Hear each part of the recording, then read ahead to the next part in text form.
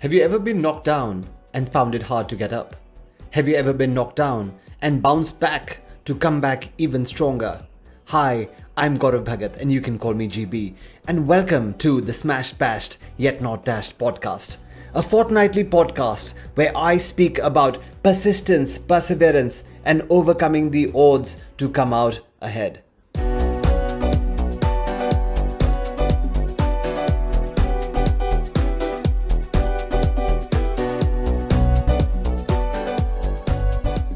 Ladies and gentlemen, welcome to yet another exciting episode of the Smashed Bashed Yet Not Dashed podcast, a podcast where we talk about inspirational tales of perseverance and seeing the day through despite the odds. Today, I have a very special guest amongst us, and this is one podcast episode I've really been looking forward to, not only because it is with someone who's inspired me immensely over the last 9 years, but also someone that has constantly challenged many others to go above and truly shine. It is my honor to welcome Rakesh Kochhar, Executive Director of BNI Gurgaon and Regional Director of BNI Faridabad on the Smashed Bashed Yet Not Dashed podcast. Welcome, Rakesh. Thank you, Gaurav. An absolute privilege to be here with you. I've had the pleasure of knowing you over the past 8 to 9 years, and your life journey has been absolutely remarkable too. And I don't think you share it enough. I think there's so much to learn and get inspired by what you have done. Thank you, Rakesh. I appreciate that so very much. So, Rakesh, I believe that along with Arti, you run what is to my mind one of the jewels in the crown of the BNI world. But let's start with, how does Rakesh Kochhar introduce himself to someone that's never met him before? I think it's a great question.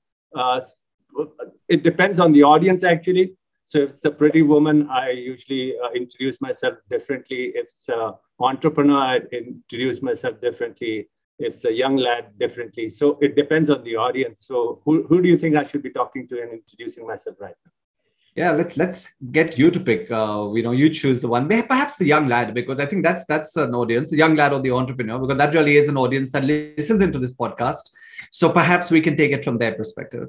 So it's a young entrepreneur. My first question would be, this is Rakesh, and it's an absolute delight to meet you. Tell me a little more about yourself. I would engage him or her to understand what's that person's story and what's driving that person, and then introduce myself. Love that. That's what I would do. Right. So almost like be interested to be interesting. I like that. Awesome. Lovely. Yeah. But let's also tell our listeners a little bit more about, who you are. And perhaps I'll take you back to your childhood when I'm sure fond memories of growing up in a small town in comparison to the larger cities of the metros, etc. Jamshedpur. So anything that you'd like to share about, growing up at that time and how it shaped you to who you became in due course? Absolutely, Gaurav. I think a lot of us get shaped by our early influences. And if you really look back, we are actually telescoping on that initial foundation of experiences. Sure. And for me, my school and my city has been that foundation of my experience. So I grew up in the 60s. I have no problem sharing that with you. Mm-hmm. It was a rock and roll time. Seriously, when I say rock and roll, it is rock and roll time. Yep. But what I got inspired by was a capitalism which was unheard of at that point of time. If you think about the Tatas and Jamshedji Tata, the first steel plant, he's putting that up in the early 19th century. And he's already talking, if you read his memoirs, he's talking about make sure there are really wide roads. Mm-hmm. There's a lot of greenery, and there is space reserved in the city for every religion. So there should be a space reserved for a mosque, for a church, and you're talking this early 19th century. And how relevant is that today? And it was being funneled through the benevolence of what he was trying to do, construct the first steel plant, which was not easy anyway to do it in the middle of Chota Nagpur. Right. You had to go in there through elephants, but that's another story I would love to share with you at some time. Mm-hmm. And the second part was my schooling. So I studied in Loyola High School, and this beautiful institution, at that point in time was founded and run by the Jesuits of Pennsylvania. Mm-hmm. And what they actually brought in, and there was a mix of Irish fathers and American fathers. It was a boys' school. Now it's an co-ed education. And that's been a very powerful influence in my mind all the time. Yeah. So yes, back to you. Yeah, thank you for sharing. And of course, a visionary indeed, that set up Jamshedpur. And my first visit to Jamshedpur was many, many years ago. I need to go back again. And yes, definitely pay a visit. And thank you for setting that in context. So you finished, of course, with school. You found your way to the prestigious Xavier's College in Calcutta, and also, of course, did XLRI in Jamshedpur. And I hear you speak about your time in XLRI Jamshedpur and how it was perhaps a time that led to some of the out of the box thinking, that you're really, well known for and, always reached out to for. So perhaps maybe we can know a little bit about, Xavier's and XLRI as well. So Xavier's during a time was a very interesting place to be in. And we used to have a very early morning class. So I was doing a BCom honors program and would start at 7 in the morning. And we would be pretty much done by about 10:30. Right. And so I'm coming from Jamshedpur, a small town, going to Calcutta, big town. And Park Street, that time was a very lively street, unlike what you see today.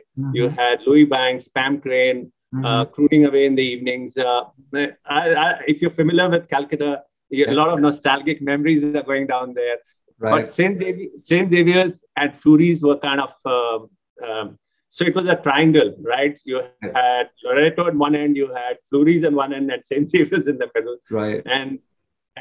But the part which I remember most about that place was, again, Father Joris, again, a Belgian. Some say he was a national football player at that point of time. Extremely strict, made sure, he stands at the gate. You're in college, you're experiencing this heady freedom and you don't like anybody telling you anything. But this man had his own way of getting his message across. And that has always said me that you don't have to compromise, but you don't have to say it in a way which hurts people. A young person, a young mind, he could be extremely strict with you, but go in the afternoon, play football with you. And that is a lesson I will never forget. Yeah, I love that. And of course, Calcutta of the 60s and 70s is legendary. I hear my dad speak about that often because, of course, my dad grew up in Calcutta as well. And I was born in Calcutta, by the way. So I do go back to Park Street, often. Even now, we still have a lot of family there. But yes, of course, you can't compare the Calcutta of today with what it was in the 60s, 70s, for sure. Yes.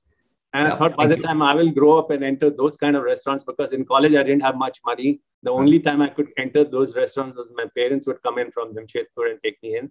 Yeah. But the world had changed by the time I graduated. Awesome. Let's move forward now. After college, you start your corporate journey. I believe it was in PwC, and then you moved to Dubai and you're with EY. You're also now a chartered accountant. Eventually, you find your way to Oracle as a senior director. So let's hear about your learnings and experiences at these organizations and what it meant to a little boy, as you mentioned yourself, growing up in small town India and then having exposure to some of these global organizations across global cities. What was that really like? So now we are talking about 85. So just to put time frame context there, right? Right. So I've done my MBA, I've passed my CA, and at that point of time, this was not a very popular combination. So, so I literally was getting job offers. I could pick and choose. But at that point of time, let me also share, it was a time for salary controls. For example, the managing director of Tata Steel used to get 5,000 rupees at that point of time. It's another thing. He had an aeroplane to go all around for his private charters, but he was paid literally 5,000 rupees. Yeah. And you could not travel as easily as we can travel today. So, and my MBA had exposed me to new ideas, whether it's in terms of marketing. And one thing I learned from XLRI, which I have not shared enough, is the importance of communication in anything you do. That was my number one thing I learned. And don't ever shy away from that. I know it's a fear. It's the number one audience. I know somebody as you, I've seen your metamorphosis from trying to, stay in the shadows to finding the light and shine on me, that kind of a change. It's not easy. People, make very derisive comments about people who can stand up and communicate. a value, but it's not about your real communication is never about yourself. Your real communication is what can I help you with? And that's what I learned in XLRI. I love that. Yeah, and such a valuable lesson. Whether it's in terms of your marketing pitch, your sales, and that is something which stood me for the rest of my life. And so I'm this young man. Pricewaterhouse, they just started this management consultancy division, and gave me a chance to wear a suit. I had never worn a suit till then. So, silly things make you take this and offer from Ernst & Young in Dubai global office as part of the Middle East operations. Right. I said, heck, this sounds good. Catch the plane, and away I went. Interesting.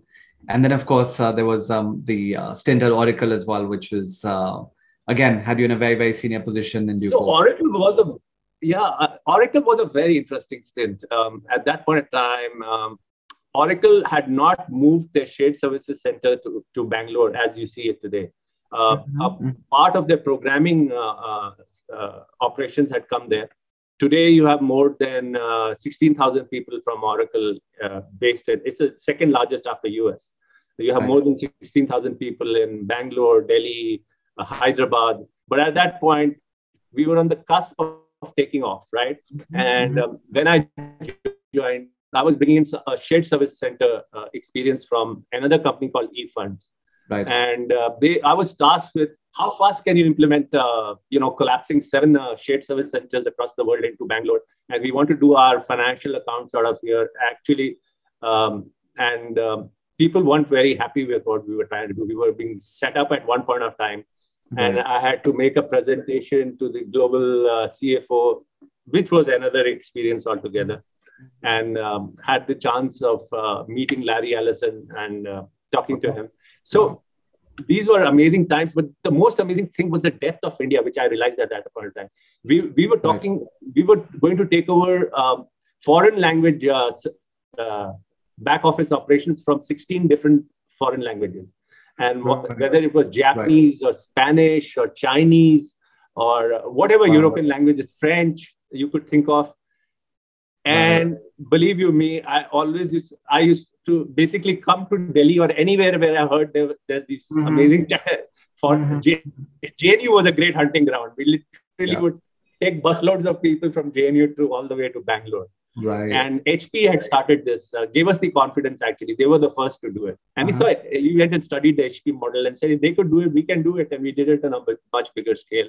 So we ramped up from an operation of about 80 people in the GFIC at that point of time to 3,000 people in 1.5 years. And we did our first closing also. So what it did was taught me a lot about picking up very, very impossible goals, but having a team to back you up with it. We used to track it down, literally, we used to have PERT charts. We used to track it down to the small steps and figure out what is the critical path through this. And the critical path we would never compromise on, no matter what, and everything else would. So it taught me a lot, which later on became very important for me to share with the others when I got an opportunity. Awesome. And truly a pioneering spirit in the sense that you were amongst the first, in the country that was probably doing this. So I'm sure that would have been, really great learnings as well. So in the midst of all this, where did you actually meet Arti, who is, of course, your wife, and again, another inspirational leader? Because A, where did you meet her? And B, you both have an amazing equation, like between, the both of you. So yeah, would love to know about how you met and eventually, became husband and wife. So I was so my first, how the Indian families work, you need approval of the elders and then you're allowed to meet. So I was doing Porsche. I had actually come to Delhi and I was doing my articleship here and went with my senior to Mr. Raghuraj's house. Right. He was the chairman Air India at that point of time. And to do his income tax returns of all things. Okay. And that's when he saw me, kind of must have liked something about what I did. Maybe I got him a refund. I'm not too clear at this point in time. Right. But then he spoke to and said, find out more about this guy, and that led one thing to the other. So here's the really funny thing. I was given an invite by Arti to come over to Assam. That's where she is from, the tea gardens of Assam. Right. And those days, there were 2 flights, if I remember correctly, from Calcutta to Assam. And I said, it'll get late in the evening. I took the earlier flight and I rang them up and said, I'm trying to get the earlier flight. Could you please help with the pickup?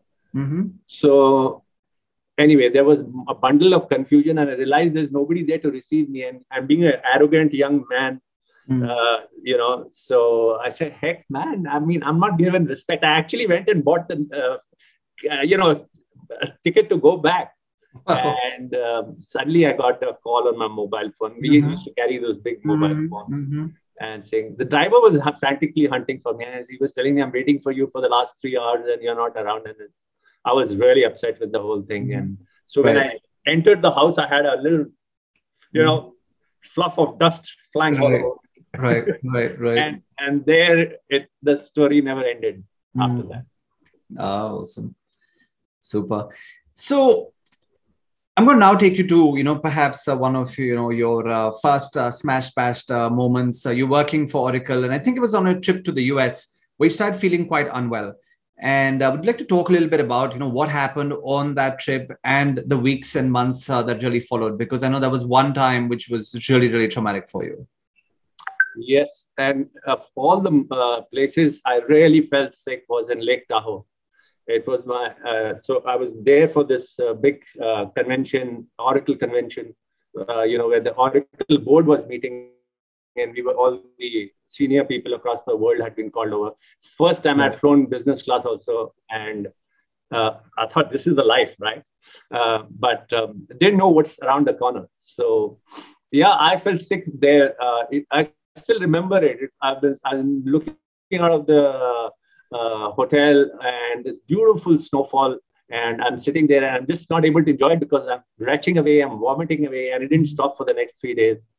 And I was rushed to the local doctors. They ran a bunch of tests. They said, most probably you've eaten shellfish, which I had eaten. Previous day I had etten some oysters. I was on my expense account, so why should I was eating like oysters. So so you see, he said most probably is that don't eat the medicines. I'm prescribing them to you. Don't buy them. Go back to your hotel. Wait for my call. And he ran these, lab reports on me. And he said, just wait for that. So 3 hours later, I get this call. He says, I'm sending the ambulance to you. You need to come back. I said, sorry. You just said it was, upset, stomach upset or food poisoning. What do you mean sending the ambulance? Well, he said, I can't discuss it on the phone. You need to come into, or I'll be, you just have to. It's very important to do that. And then the whole thing changed. I was, this was October, to put again things in a timeline, October 2004, right? And things kind of rapidly fell away.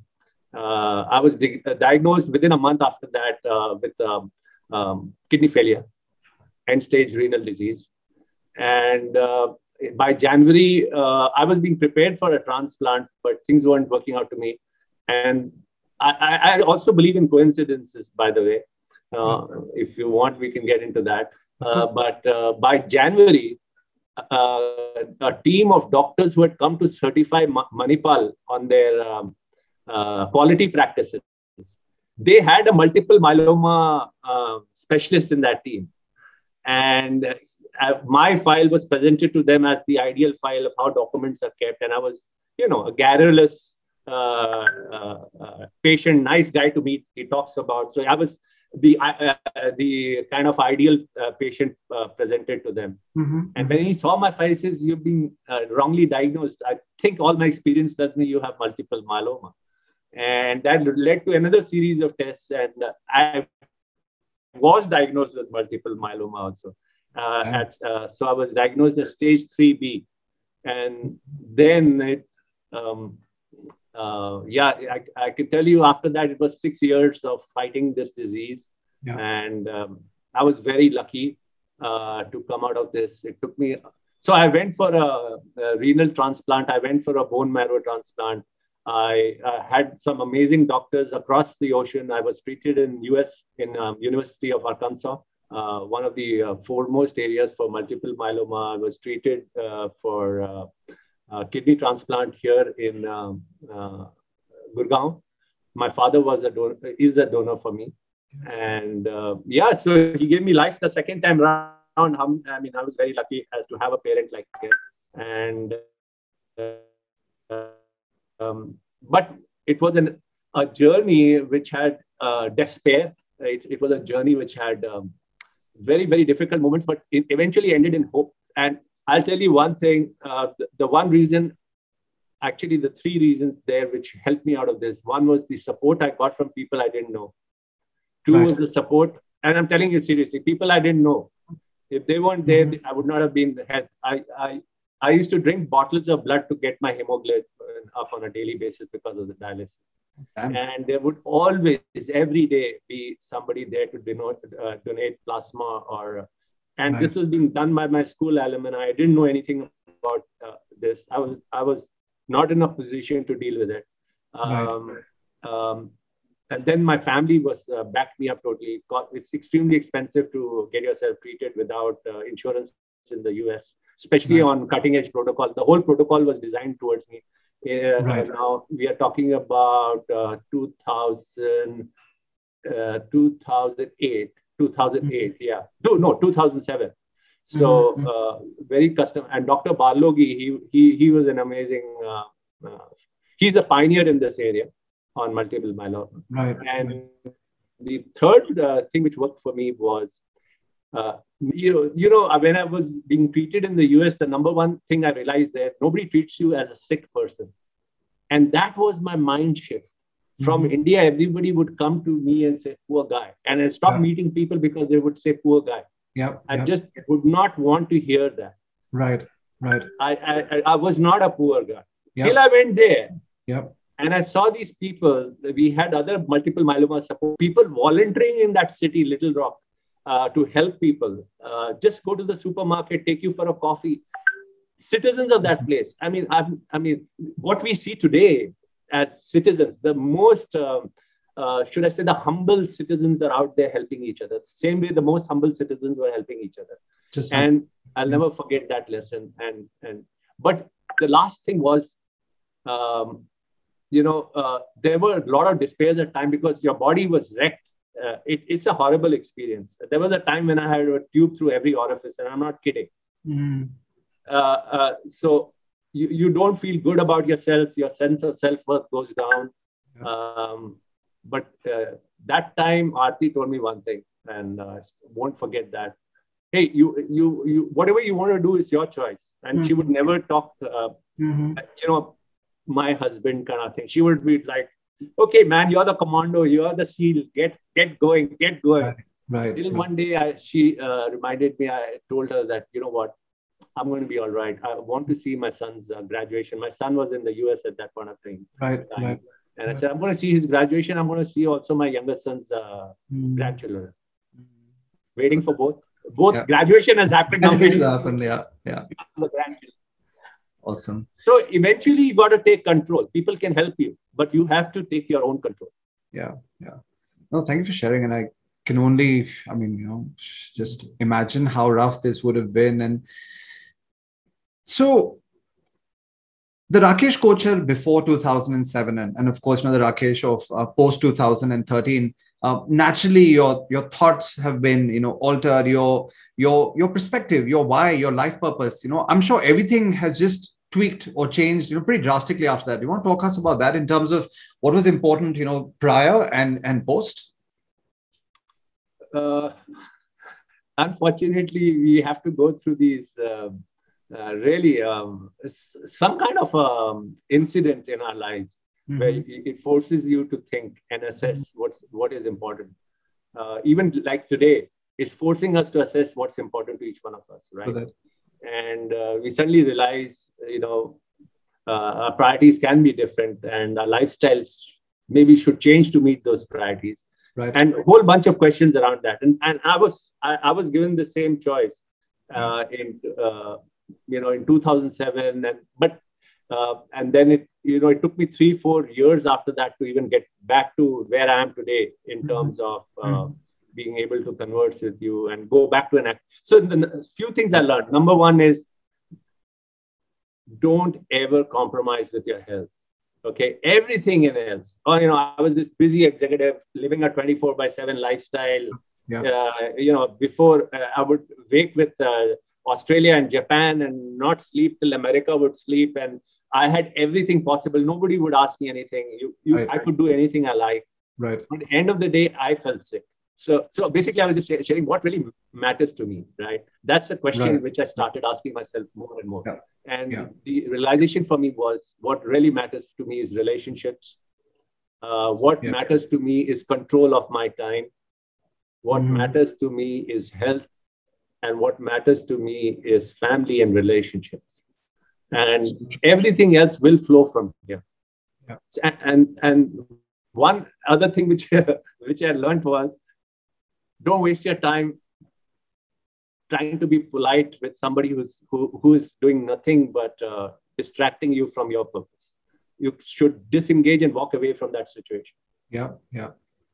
Awesome. Yeah. Thank you so much for sharing on that one, and valuable lessons. Take care of your health, and everyone's repeatedly saying this. Even when I was in the US for the last growth conference in 2020, just prior to the lockdowns, I mean, every speaker that came said, get your sleep, don't play that game where you're so busy and, just so crazy doing stuff, because when it comes back and hits you, it's really going to come back and hit you. So never take that for granted. So thank you so much, for sharing on that one as well. And, next I want to talk about another interesting fork in your life. And it was, of course, when we also first met. So perhaps, mid 2012, Arti's in the US, and you've come in as a substitute to BNI Gurgaon, our chapter Excellence. And I remember you'd always get buzzed in the 30 seconds. You'd always overshoot, and there would always be someone who'd be buzzing you. So what were your first impressions of BNI Excellence, the chapter that Arti and I were both a part of? So we have this thing in our family, especially with my two sons. They always, whenever they were in the US, they would keep calling me and say, how's your breakfast club doing? So that kind of stuck, right? I used to keep hearing this thing, breakfast club. All right. So this breakfast club thing, the label kind of stuck in my mind. And Arti, those days, BNI Gurgaon was just the first chapter had just about come up, and she was in the process of launching the second chapter, Excellence.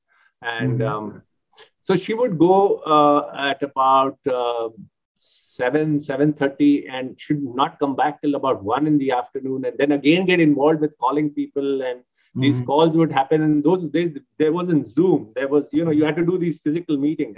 Yeah.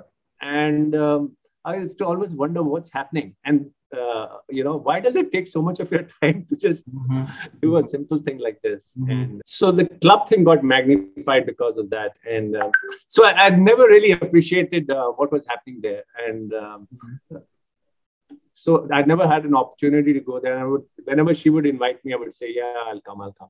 And till she was going to US for my younger son's admissions there. I'm going to leave him there, basically. And that's when she said, can you be present for a couple of weeks, which turned out to be a month. And I said, yeah, sure. I'll go there. And then she would always talk to me about how difficult it is to explain all things she does. She was a consultant on OD at that point of time. And I said, okay, I'm a reasonable person. I've seen bits of this professional world. I've been in the corporate world. I think I can get this message across way better than you have been doing it now. And I would prepare my 30 seconds and try and say it. But that's where I learned how to do my 30 seconds, actually, because I never realized the challenge of trying to get your message across in a precise format. Which includes various elements. And this is not the forum to tell you, but there are 5 elements in that, and you've got to bring them all together in 30 seconds. And I would always feel that I was picked upon because I was Arti's husband, but that's another story. Yeah, I remember that. And I remember the initial reluctance, but I mean, of course, eventually totally grew into it, and everyone loved having you over. And so that was great to see, of course. So let's talk a little bit about, what you guys have built together. And this is BNI Gurgaon and Faridabad. And of course, everyone looks at BNI Gurgaon and Faridabad as this amazing region with superstar members, trainers, an ecosystem of success.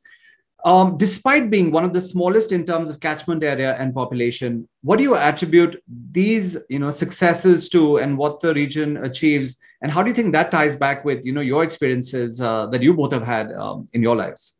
So I think I would attribute our success to the following things. One, even pretty early on, we had a great regional team, and what this team and us, whenever we would brainstorm, we quickly realized if we figure out what we really stand for early on, when we just had about 100, 110 members, it'll be easy to communicate to people what we can do for you. Because at this point of time, we still did not have a proven piece to show to you. We were still doing, if you join us and we can do the following steps together, this is the big goal we can achieve, right? So it's still a moonshot. We were talking the moonshot. But to do that, we had to take care of the why first. And that why came from our value statement. The value statement, which quickly actually crystallized to was, and that really resonated to me because it was, again, a part of my childhood memory. And my childhood memory was, my father used to run a forging unit, right? And it was in Jamshedpur, Bihar at that point of time. Mm-hmm, mm-hmm. And I would see anybody who had power, whether it was the bureaucracy or the local political scenario. At that point, things were not very good in the state, right? They would come in and ask for this or that and that. And he was giving employment to 120 people, out of which 80 of them were the local, what we call the Adivasi labor. Right. Right. So, I mean, instead of being celebrated for that, he was easy pickings for anybody who would go by. So there was no respect on entrepreneurship. That kind of always used to haunt me. And I said, when I really understood BNI, I said, this is a great platform to provide respect to the entrepreneurs. And even today, I can say this is, there is not enough respect given for the value creation which an entrepreneur does in the economy.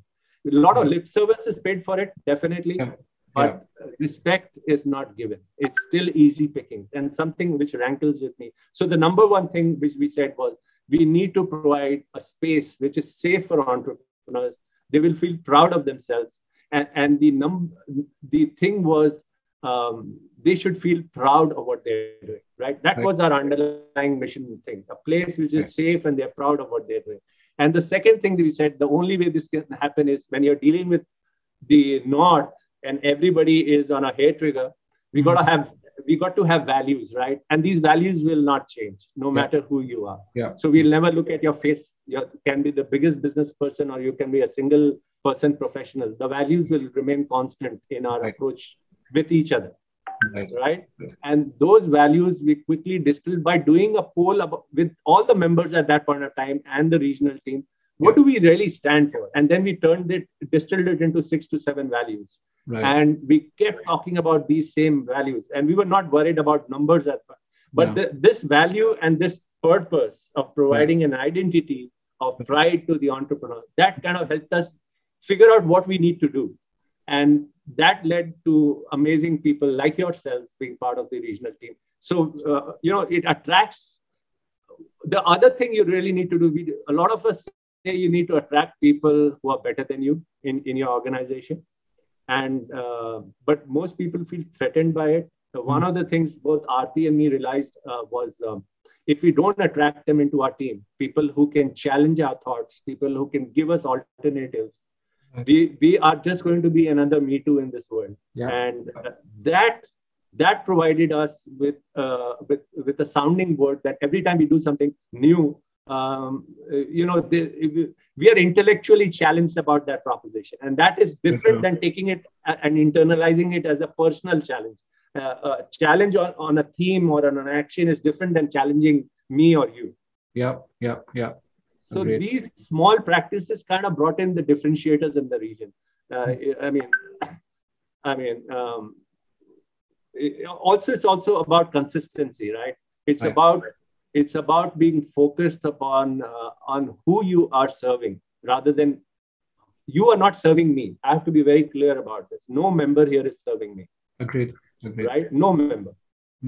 But if at any point of time you let that understanding change, our response to the situation will be very different. And these are the small things, nothing big, which everybody knows this, but these are the things. No, but amazing points where you mentioned, you set in place a culture which wasn't, Arti and your culture. It was a culture of the members, or like by the members, or from the members. And that's truly, what was driven down and said that, hey, this applies, to all. And I think the culture and the values have really always attracted people and driven people, towards us as a region.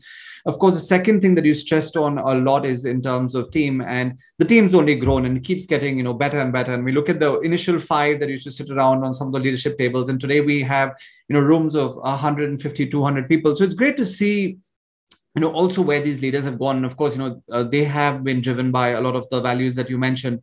And of course, the other thing I love that you said is that you don't have to be threatened by someone, who's better. In fact, it's only good that they bring another value set, and that takes things to the next level. And truly, that's why we've seen, BNI Gurgaon and Faridabad where it is today. And you're speaking now on global stages, you're at the conferences. Everyone wants to know what Arti and Rakesh do. Everyone wants to know what the regional team is all about. And it's amazing how, despite all your successes, you continue to deflect it and say, hey, it's my team and it's not us. So truly, that is, an awesome practice that you've practiced. So let's just go now to another smash bash moment. And this is March 2020. Everything's, going great, going fine. The region is cruising, 24 chapters, 1,200 members, heading towards 2,000, 2,100. The goals are all in place. And then comes the first lockdown. And you have to move, from running those, large meetings at hotels across Gurgaon, online over Zoom, no experience, no warning, no software. And not even for a week did you cancel a meeting, right? So what was that like? But that truly had to be another really scary time. It was scary. I still remember, I think, Gaurav, you were part of that meeting. We had these huge mega hotel ballrooms booked for a 400-member training. Yeah. And we were not even sure what will be the financial consequences of doing that. But at that point of time, because of inputs of all the team was, it's not about the money. It's not. And we were going to do a full leadership change. So we got to train the new set of leaders. Right. So just imagine the flux at that point of time, the transition in the organization at that point of time. For that. Right. So it moves from being a financial question to a leadership question to transition. And then it moves to a higher plane, which is, don't our members deserve security and safety?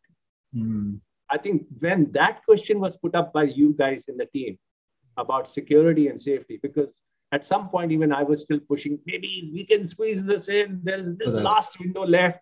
And all of you said no. And I remember Arti also called me frantically from the US because my son had fallen sick at that point of time. Right. And she also saying, you guys don't even realize the kind of tsunami which is being sweeping in the US. You are still just a day or two ahead of the curve, but shut it down. And we shut it down. Yep. And once we took that decision, actually, I could see that whole burden lift from everybody's shoulders. And we were actually very happy that we took that decision. But in the next breath, we were all straight away saying, now what? When you have a team which, doesn't just figure out the next step, but you've got to figure out the next series of steps because it's a cascade. No organization works on a discrete basis. You've got to work it's a continuum. So you've got to figure the continuum. Every action, where is the next action going? This action going to lead to the next action. What's the continuum here? And everybody jumped on the continuum. So we said, you know what? We got to train. Our meeting start on Tuesday. So we got Saturday. We got Saturday, Sunday, and Monday, 3 days. We said, all right. So we put teams in place. We had to communicate to everybody, to 1,200 members, this is happening. So we had another team to communicate. We had to put in, for 35 years, we only met physically. And here is a mindset, a barrier. How can you do what you have done for 35 years differently? And you're emotionally connected to the whole shebang, right? Which parts are you going to drop? Because now you got to drop. And remember one more thing. We had 45 minutes at that point of time, or 30 minutes, I'm not too sure, of free Zoom. because we had 4 to 5 chapters running on a day. So we didn't even have Zoom licenses, and we are transitioning. So we can only use the free Zoom. So we had to cut down the script to 30 to 45 minutes and make it happen. Sure that. So, and everybody loved every bit of the script. So it's very hard to, carve it up into a 2.5-hour script to a 30-minute script. But everybody did their part, and we already did training, and we did trainings on Sunday and Monday. Tuesday, we had the thing going. For 2 weeks, the incumbent team ran it. And within 2 weeks, we were changing over to the next team. And again, and this is where I say decisive leadership is important. You got to take some risk in life, right? Everybody said, and most places around said, you know what, we'll stay with the team. We can't invest in doing this changeover at this point of time. They've just got used to it. And now you want another fresh set of people to come in.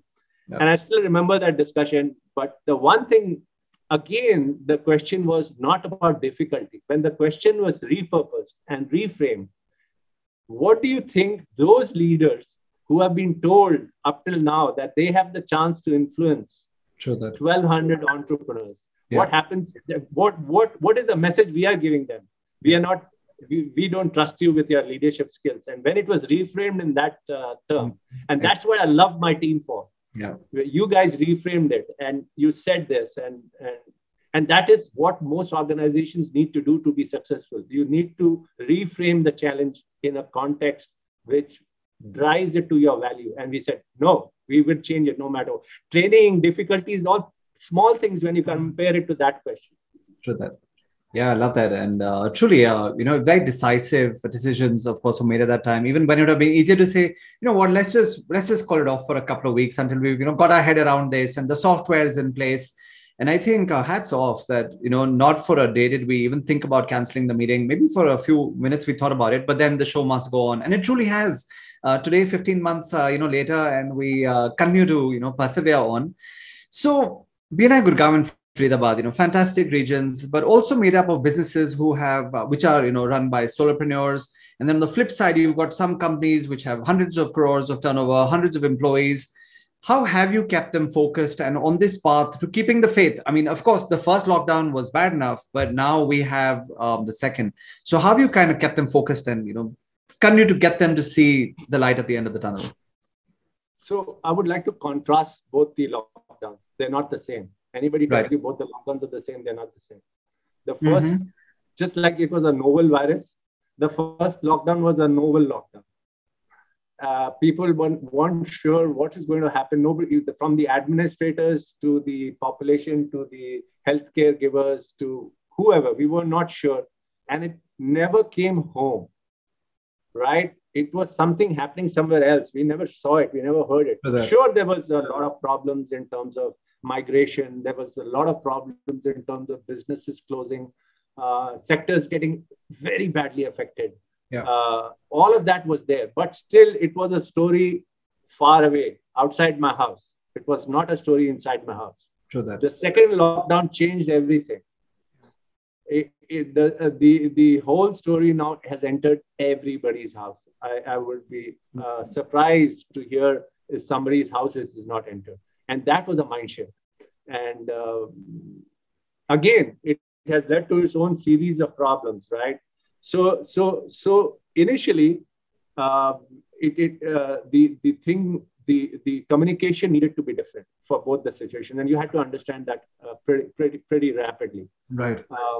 So here, when your own loved ones were getting affected, like people in your family, the mood had turned very dire. And of course, the liquidity issues were there. Sector-specific problems were there. Some sectors had orders but did not have laborers to execute it. Though this time there was allowed to work. Factories were allowed to work. There was e-pass was made easier, but still the major problems, which was you've been constrained against, still rose. Right. And you had to deal with that. So we've been having, in fact, luckily, for the last 3 weeks, we've been having a discussion on this very thing with the entrepreneurs of BNI Gurgaon, and it was called "Let's Talk Business." On one of them, you were a panelist too. And in this Let's Talk Business, we quickly realized, in spite of everything which is happening in the entrepreneur's life, his business is as important as anything else. 100%. And the choice, somehow, it was seeming at one point of time that it was, right now you can't talk business, but you can only talk what's happening in my family, and you will be seen as uncaring if you don't talk only that, right? So that focus had to shift, and the focus had to shift not at the expense of being caring, not at the expense of your relationships, not at the expense of your charity work, not at the expense of anything you were doing, but this was also one more element in that conversational pool. And you had to prioritize that, and you could prioritize that at your time, right? You could do it at maybe 6 to 8 in the morning, and then go back to your family and spend some time, another 4 or 5 hours with your family, or with the community work you were doing, maybe come back to it later. And hence you had to develop different ways of looking at your business. And you had that opportunity, and many people shared with us that they had dropped the initiatives they had started last time. Thinking now, by September, October, this was done, and the boom had started, the pent-up demand had gone up. And when things are good, you don't want to deal with hard stuff. But again, it came back. And the thing was, and the number one thing we all discussed was, is this disruption going to have a legacy in terms of, it's going to come back? What's the frequency of this disruption? What form will it come back? Will it always be a COVID? Maybe not. Maybe disruption will come back in terms of technology, product substitution, consumer behavior. 100%. So many millions of things that can come back, right? And we need to be, and the cycle for decision making has got compressed. So what would affect us earlier, maybe in 2, 3, 4 years, now it's affecting us in 3 months, 4 months. So that compressed cycle plus the changed environment has played havoc in our traditional mindset of thinking linearly. So no more linear thinking. You got to think in a different form. And you got to do multiple things to be able to tackle the situation. And this came up as a self-realization to most entrepreneurs that it's not about, I need to be also focused on my business to get enough, because I am a stakeholder for my employees also. I'm a stakeholder for my vendors also. I'm a stakeholder because I provide a valuable service to my customers also. 100%. Now his chain also gets disrupted if I decide, I'm not going to spin this wheel anymore. If in this complex mechanism, which is all interdependent, my wheel doesn't spin, somebody else's wheels get stopped. 100%. So I also have a responsibility. I can't just stop spinning my wheel without giving him enough information that you better get an alternative in place. Because that's what I also deserve from the guy who's spinning the wheel for me also. So we are in this interdependent mesh. We got to think differently. And it's not about you versus me. We are all in it together. And that's what this crisis has taught us is, don't depend on others to help you. Really. We got to help ourselves. And if you notice, the maximum voluntary help and people who have come out are regular people, are not even as privileged as I am, who have come out to help people with lesser. We have heard stories of people selling their positions to help others. I mean, that is what if you can't salute that and we don't get inspired by that, you don't need heroes and sheroes and,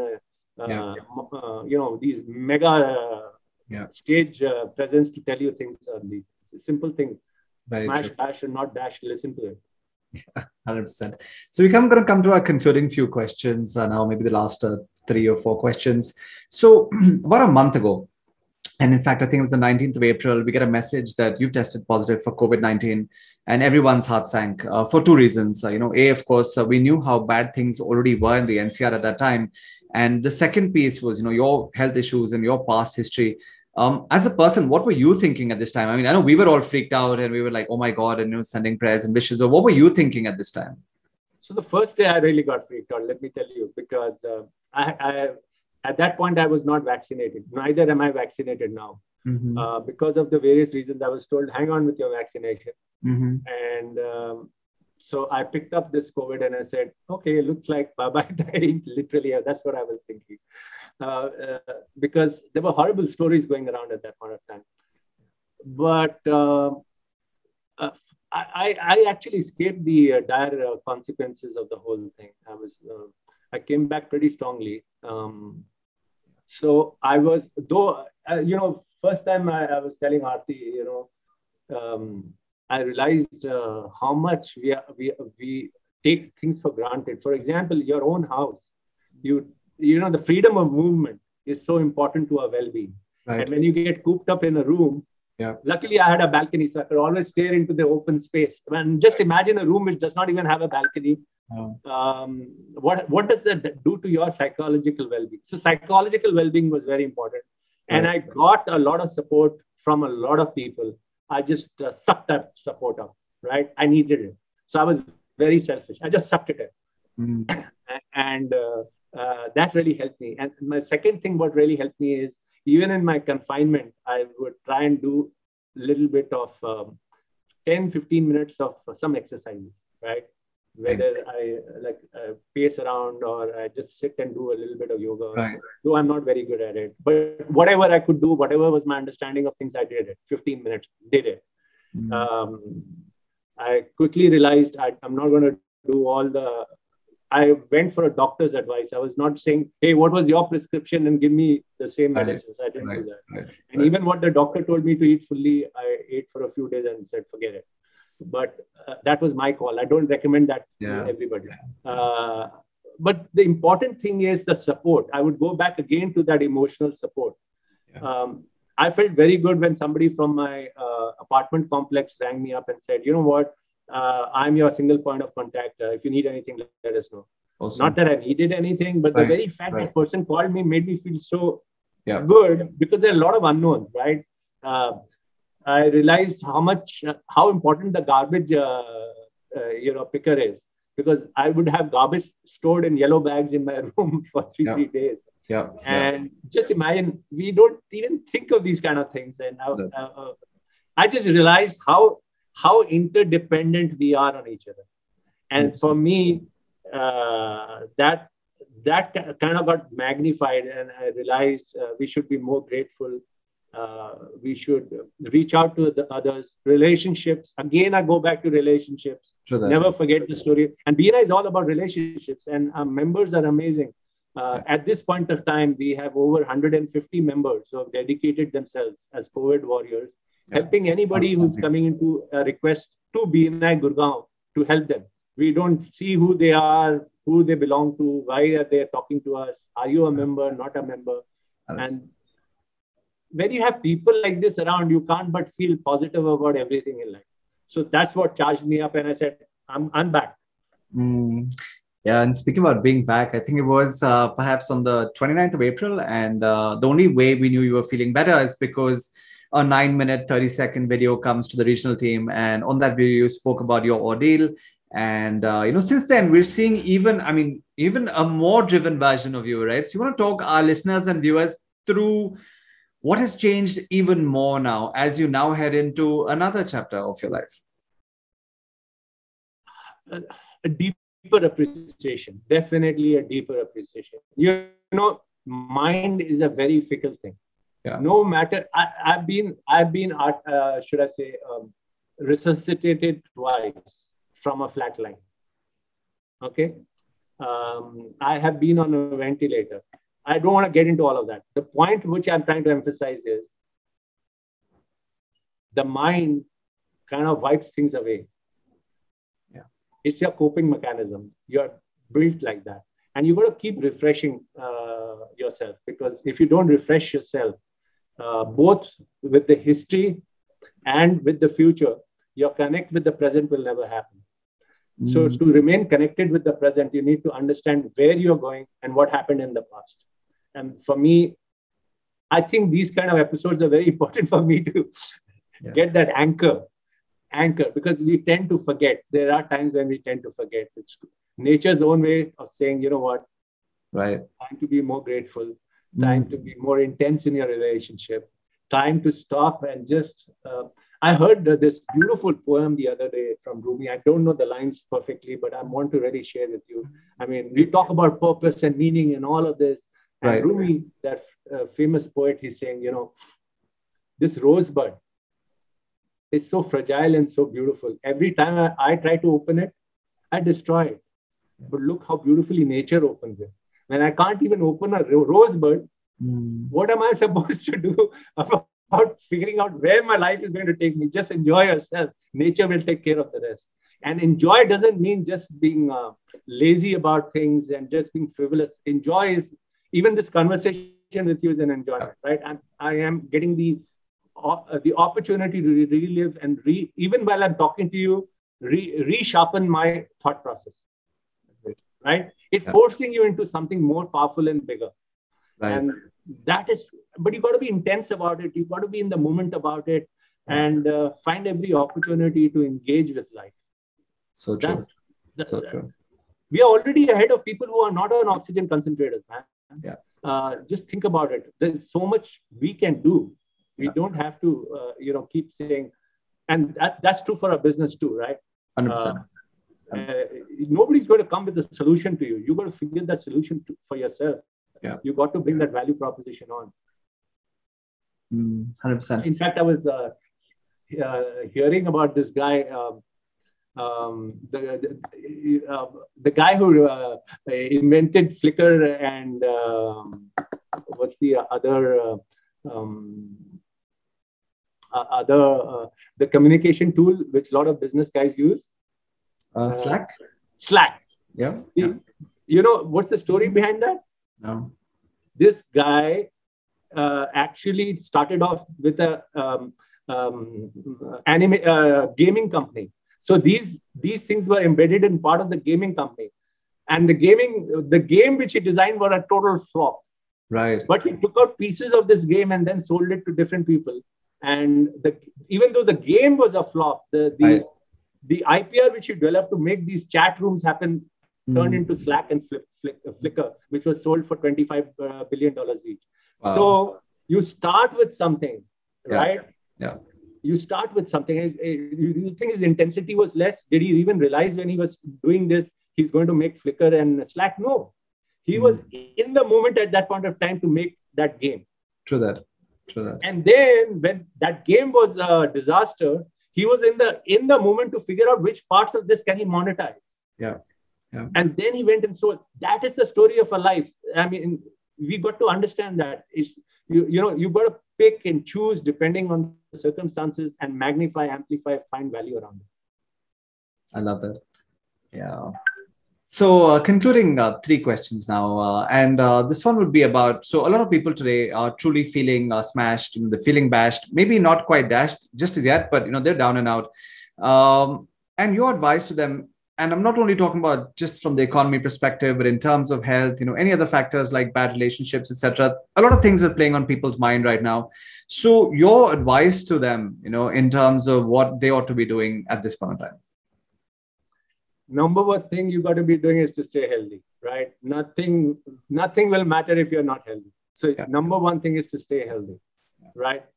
The other thing is you got to invest in your relationships. And when I say that again and again and again is, are you communicating with your existing customers? Telling them you are there, you're part of their story. You are going to back them as soon as the market changes. You are there to back them in their efforts. Right. They need to know you exist. They need to know you are still part of the plan and I can rely on you. Not that whatever you have, you'll sell to the highest bidder at that point of time, which also happens. And then the long-term relationship bit goes away. So that's not relationship. It's you can act transactionally versus relationshiply. There are two different things here. So you've got to act in the interest of a long-term relation. So that's 2 things. Number 3, trust your gut. If you think you have provided a valuable service to your customer, what else can you do along with that? How can you magnify the value proposition to your customer even more? Right. You got to think about that. What else can you bring in? How can you attract new customers as soon as things open up? It's not going to happen at that point of time. No. You've got to build in those relationships now. You've got to also talk to your vendors, telling them, even though your uptake has become low at this point of time or non-existent, I need you. So be prepared. As soon as things become better, I will be giving you my supply requirements. So keep engaged with those people, those relationships, because without those raw materials, you can't produce the intermediate or final product. Agreed. So the whole chain, you've got to be in relation. And now is the time to build new, should I say, pathways. Right. Brand new pathways. Just like your brain, when it gets affected, builds new pathways. You've got to build new pathways. And the only way to build new pathways is to figure out opportunities where you can present, figure out opportunities where you can meet other people who are positive. Things are difficult, but you've got to be realistic about things, but you can be positive about things. There's a difference being realistic and pessimistic, or realistic and positive. I would tend to go with the realistic and positive, right? So these are valuable. Focus on the health, focus on the relationships, keep your eyes and ears open for new opportunities and new paths. And when they come, take that step. So yes, very, very valuable. Thank you so much. And concluding question. So where do you see yourself in 5 years from now? And, even from the perspective of BNI Gurgaon, where do you see yourself in that journey 5 years from today? I would see myself as a retired guy 5 years from now, where the team would have taken over totally, and I would have more opportunities. So what I really love doing is just being in the middle of people and sharing my experiences, hearing their learnings, learning from that and taking it to the next group and amplifying it for them. That's what I really love doing. I would love to spend more time doing that. So the whole running the business piece, and that goes to the whole team to do, and I'm out of that. That's where I see myself. Yeah, awesome. Yeah, and I'm sure, you'll continue to inspire, continue to mentor, all of us. Rakesh, thank you so very much. You've truly been one of the people who've always inspired me, motivated me. One of only 5 people who I reached out to when I thought about following the path of the Gaurav Bhagat Academy and asking you, do you think I should do this with Grant Cardone? And you were in a heartbeat, you were like, go for it. And of course, it has been a life changer. So many thanks, of course, for always believing and, of course, coming on the podcast today. I wish you and the family well. I hope your dad gets better soon too. The world truly needs more people like Arti and yourself. And just want to say that we appreciate you and all that you bring to us and give to us. So thank you so very much. Thank you, Gaurav. It's been an absolute delight, pleasure to be exchanging views with you. It's just been a super Sunday afternoon. Thank you so much. Thank you. Bye.